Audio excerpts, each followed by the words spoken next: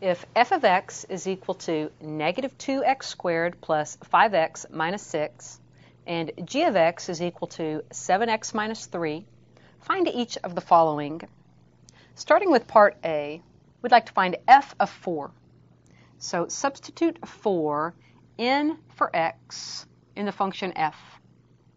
This gives a negative 2 times 4 squared plus 5 times 4 minus 6. That's a 4 squared is 16 times negative 2 is a negative 32 plus 20 minus 6. Adding from left to right, negative 32 and 20 is a negative 12. Minus 6 gives a negative 18. So f of 4 is equal to negative 18. Moving to part B now, we'd like to find f plus g of x. Let's go ahead and write that next as, that's f of x plus g of x. So we're going to add these two functions together. F of x is negative 2x squared plus 5x minus 6. Add that to g of x, which is 7x minus 3. Combine like terms. Out in front, we have a negative 2x squared. 5x plus 7x is 12x.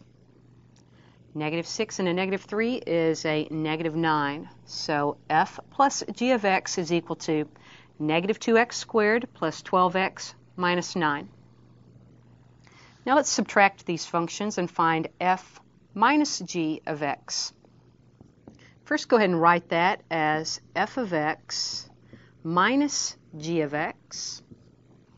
Now let's substitute in our function values. F of x is negative 2x squared plus 5x minus 6. From that, we'll subtract g of x, which is 7x minus 3.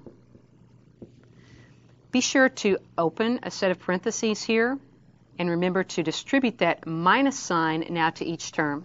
Let's go ahead and do that. We can write f of x without these parentheses as negative 2x squared plus 5x minus 6. Distributing now, we have a minus 7x and plus 3. Combine your like terms. So out in front, negative 2x squared. Positive 5x and a negative 7x is a negative 2x. Negative 6 and positive 3 is a negative 3. So f minus g of x is equal to negative 2x squared minus 2x minus 3. Lastly, in part D, we wish to find f minus g of negative 2. So I'm going to use the result from part C where we found f minus g of x and substitute negative 2 in for x in that function. So we have a negative 2 times a negative 2 quantity squared minus 2 times negative 2 and minus 3. Let's clean this up. Negative 2 squared is 4 times negative 2 gives negative 8. Our middle term is a positive 4. Lastly, a minus 3. Negative 8 plus 4 is a negative 4. And a negative 3 gives negative 7. So in part D, f minus g of negative 2 is equal to negative 7.